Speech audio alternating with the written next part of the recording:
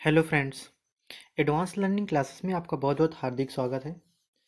जैसा कि यहाँ पर हम basic electrical engineering polytechnic second semester first year का कोर्स कंप्लीट करवा रहे हैं। ठीक है ना दोस्तों, बेसिक इलेक्ट्रिकल इंजीनियरिंग का। तो ये हमारा आपके कोर्स के अकॉर्डिंग ही सारी चीज़ें आपको दी जा रही हैं। आपको अलग से ज़्यादा कुछ एक्स्ट्रा जो आपके लिए बेवजह हो वो नहीं दिया जा रहा है। ठीक है ना दोस्तों। और इसके साथ साथ ताकि आपको नोट्स तैयार करने में भी आसानी रहे, इस तरह के हमारे वीडियो आपको दिए जा रहे हैं। तो ये आपके बेसिक इलेक्ट्रिकल इंजीनियरिंग का तीसरा चैप्टर आज से स्टार्ट हो रहा है। तो इस जो उसका पहला टॉपिक है वो आपका है वोल्टेज सोर्स। ठीक है ना। तो हम लोग चलते हैं। सबसे पहले हम लोग ये देखेंगे कि सबसे पहले कि वोल्टेज सोर्स होता क्या है। तो जो वोल्टेज सोर्स होता है हमारा, तो वोल्टेज सोर्स वह होता है जिसके टर्मिनल पर हम लोग क्या करते हैं, कंटिन्यूस हमें वोल्टेज मिलता रहे। यानी कि जो हमारा वोल्टेज सोर्स होता है वो कोई भी ऐसी डिवाइस होती है या सोर्स होता है जिससे क्या होता है, उसके टर्मिनल होते हैं उस पर हमें क्या कंटिन्यूस वोल्टेज प्राप्त हो रहा है, होता रहे, तो वो हमारा क्या कहलाता है, वोल्टेज सोर्स कहलाता है। वोल्टेज सोर्स हमारे टू टाइप्स के होते हैं। एक हमारा होता है डीसी वोल्टेज सोर्स और एक होता है हमारा एसी वोल्टेज सोर्स। ठीक है ना। डीसी वोल्टेज सोर्स और दूसरा होता है हमारा एसी वोल्टेज सोर्स। अब हम लोग देखेंगे कि डीसी वोल्टेज सोर्स क्या होता है। तो डीसी वोल्टेज सोर्स वह डिवाइस जिसके आउटपुट टर्मिनल पर डीसी वोल्टेज प्राप्त होता है। वह डिवाइस जिसके आउटपुट टर्मिनल पर हमें कैसा वोल्टेज प्राप्त होता है, डीसी वोल्टेज प्राप्त होता है। यानी कि वो जो वोल्टेज होता है वो हमारा टाइम के रिस्पेक्ट में बदलता नहीं है। तो वो जो हमारा वोल्टेज होता है वो हमारा वोल्टेज कैसा होता है, डीसी वोल्टेज होता है। तो इस तरह के सोर्स को हम क्या कहते हैं, जो हमें डीसी वोल्टेज देते हैं उनको हमको लोग कहते हैं डीसी वोल्टेज सोर्स। ठीक है ना। इसका जो एक मेन पॉइंट है ये हमें याद रखना है कि इस प्रकार के वोल्टेज सोर्स में जो आउटपुट वोल्टेज होता है उसकी जो पोलैरिटी होती है वो क्या होती है, चेंज नहीं होती है। ठीक है ना दोस्तों। क्या होता है इसमें, इस जो ये डीसी वोल्टेज सोर्स होता है इसमें जो आउटपुट वोल्टेज की जो पोलैरिटी होती है, अगर उसको हिंदी में बोलें तो ध्रुवता, वो क्या होती है, चेंज नहीं होती है। ठीक है ना दोस्तों।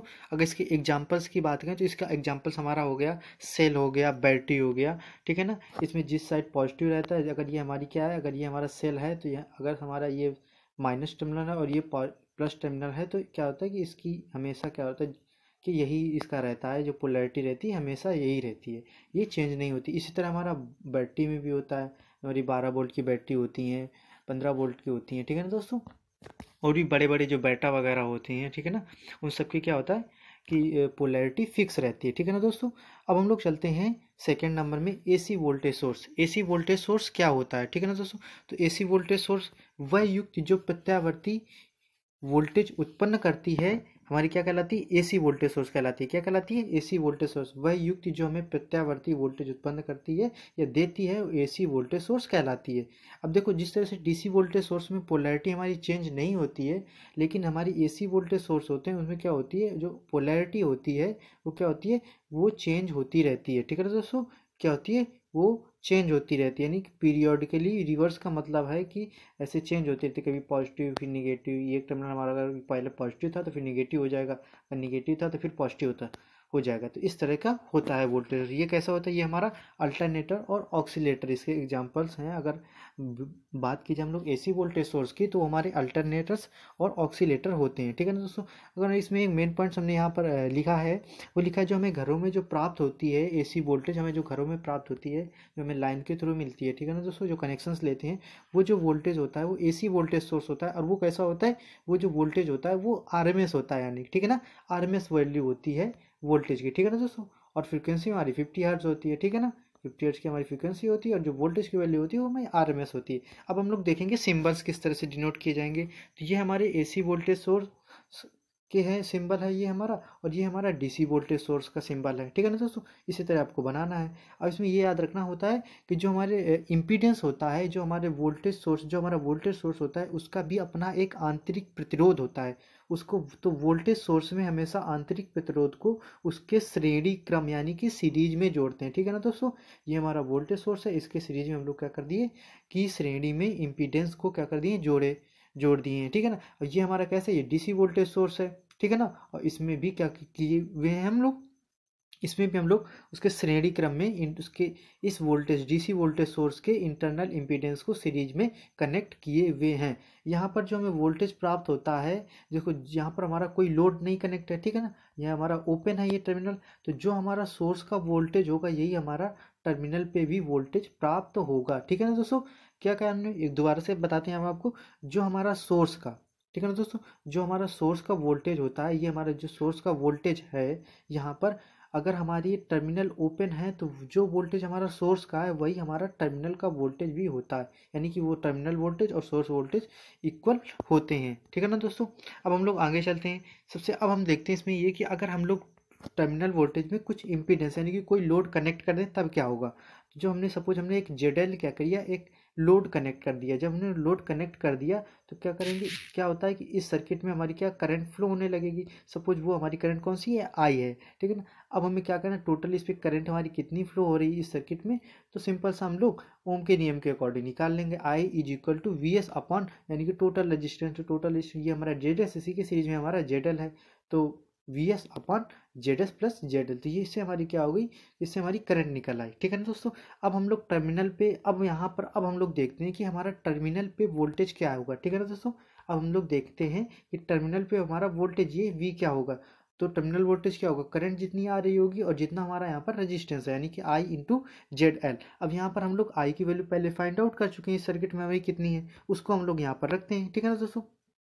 तो यहाँ पर हम आई की वैल्यू क्या रखेंगे, V S upon Z S plus Z L, ठीक है ना दोस्तों। तो यहाँ पर हमें जो टर्मिनल वोल्टेज मिलेगा वो क्या मिलेगा, यहाँ पर हमारा टर्मिनल वोल्टेज हमें मिलेगा V S upon Z S plus Z L into Z L, ठीक है ना दोस्तों। तो ये हमें टर्मिनल वोल्टेज ये मिलता है। अब अगर हम इस जेड एल को अपॉन में लाएं तो ठीक है ना, तो हम लोग डिवाइड करेंगे तो क्या बनेगा हमारा one plus Z S upon Z L, यानी कि वी टी यानी कि टर्मिनल वोल्टेज हमारा मिलेगा, terminal voltage equal to voltage source का जो वोल्टेज है अपॉन में one plus Z S upon Z L.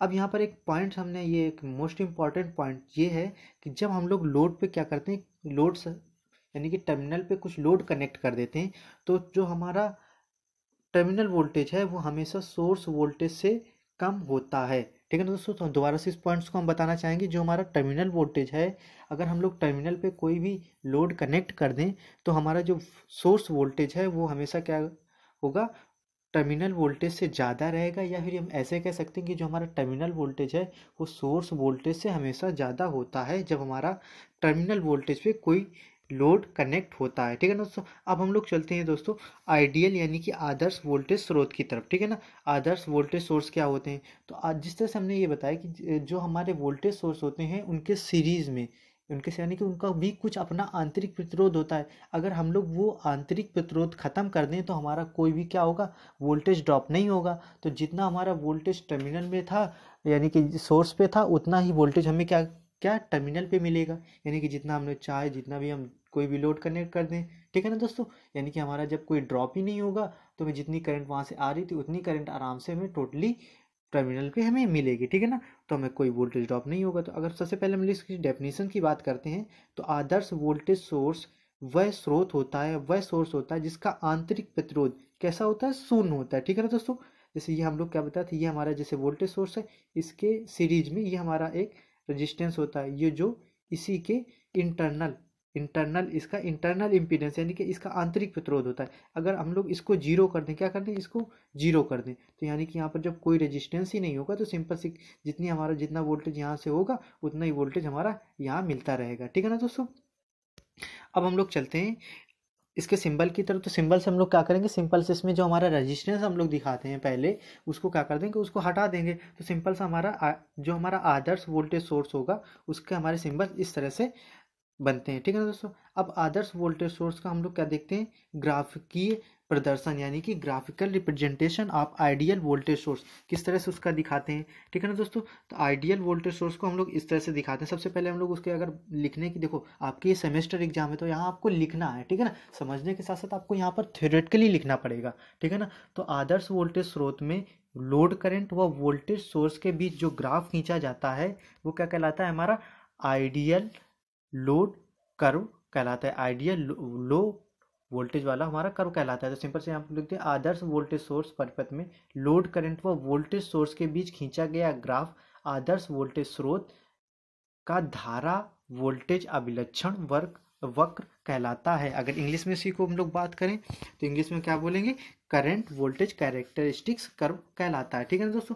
तो हम लोग देखते हैं, सबसे पहले देखो हमारा यहाँ पर ये हमारी लोड करंट हमारी एक्स एक्सेस पे दिखाई गई है और सोर्स वोल्टेज वाई एक्सेस पे दिखाया गया है। ठीक है ना। अब इसके एक रिस्पेक्ट में हम लोग ये देखो, ये हमारा जो टर्मिनल वोल्टेज है ये हमारा क्या है, लोड करंट के इक्वल है, यानी कि कोई ड्रॉप नहीं हो रहा है। ठीक है ना दोस्तों। अब हम लोग अगर प्रैक्टिकली की बात करें तो प्रैक्टिकली में क्या ऐसा नहीं होता। प्रैक्टिकली में हमारा कुछ ना कुछ ड्रॉप हमेशा होता है, उसके चाहे कोई भी हम लोग वोल्टेज सोर्स ले लें उसका इंटरनल कुछ ना कुछ ड्रॉप होता है। तो हम लोग अगर प्रैक्टिकल वोल्टेज सोर्स की बात करें तो प्रैक्टिकल वोल्टेज सोर्स वह होते हैं जिनका अपना कुछ ना कुछ क्या होता है, आंतरिक प्रतिरोध होता है, यानी कि उनका जो आंतरिक प्रतिरोध होता है वो हमारा शून्य नहीं होता है। अगर डेफिनेशन की सिंपल सी बात करें तो वह वोल्टेज सोर्स जिसका आंतरिक प्रतिरोध शून्य नहीं होता है। ठीक है ना दोस्तों। अब अगर इसको हम लोग इसी तरह से अब इसका हम लोग सिंबल्स देखते हैं तो ये हमारे इस तरह के सिंबल हैं, यानी कि ये सिंपल सा उसी तरह बनते हैं, बस यहाँ पर जो जेड और आर की वैल्यू है ये बहुत ज़्यादा नहीं होती है, थोड़ी सी होती है। ठीक है ना दोस्तों। अब हम लोग चलते हैं इसका ग्राफिकल रिप्रेजेंटेशन देखते हैं। तो हमारा ग्राफिकल रिप्रेजेंटेशन इस तरह से होता है। देखो ये हमारा क्या था, आइडियल वोल्टेज सोर्स, ये हमारा आइडियल वोल्टेज सोर्स है। तो वोल्टेज जो प्रैक्टिकल वोल्टेज सोर्स होता है वो थोड़ी सी जो उसकी लाइन होती है थोड़ी सी झुक जाती है, यानी कि थोड़ा उसमें क्या होता है, थोड़ा सा वोल्टेज ड्रॉप होता है उसमें। तो जैसे जैसे हम लोग लोड करंट बढ़ता जाता है, यानी कि आई की वैल्यू बढ़ती जाती है, लोड करंट बढ़ता जाता है, वैसे में क्या वोल्टेज की वैल्यू क्या होती है, जो हमारा टर्मिनल वोल्टेज है वैसे वैसे घटता चला जाता है। देखो ये हमारी करंट है, देखो यहाँ पर सही है, जैसे जैसे हम लोग बढ़ रहे हैं वैसे वैसे देखो ये हमारी जो टर्मिनल वोल्टेज है वो कैसे कम होती चली जा रही है। ठीक है ना दोस्तों। तो ये हमारा रहा आज वोल्टेज सोर्स, हम लोगों ने देखा आइडियल वोल्टेज सोर्स क्या होता है, प्रैक्टिकल वोल्टेज सोर्स क्या होता है। ठीक है ना दोस्तों, विथ ग्राफिकल रिप्रेजेंटेशन। ठीक है ना दोस्तों।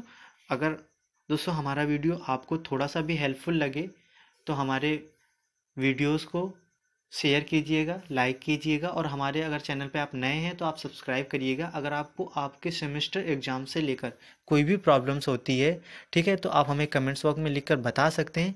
हम आपको पहले BEE बेसिक इलेक्ट्रिकल इंजीनियरिंग आपके सेमेस्टर एग्जाम्स को ध्यान में रखते हुए तैयार करवा रहे हैं। ठीक है ना दोस्तों। थैंक यू दोस्तों।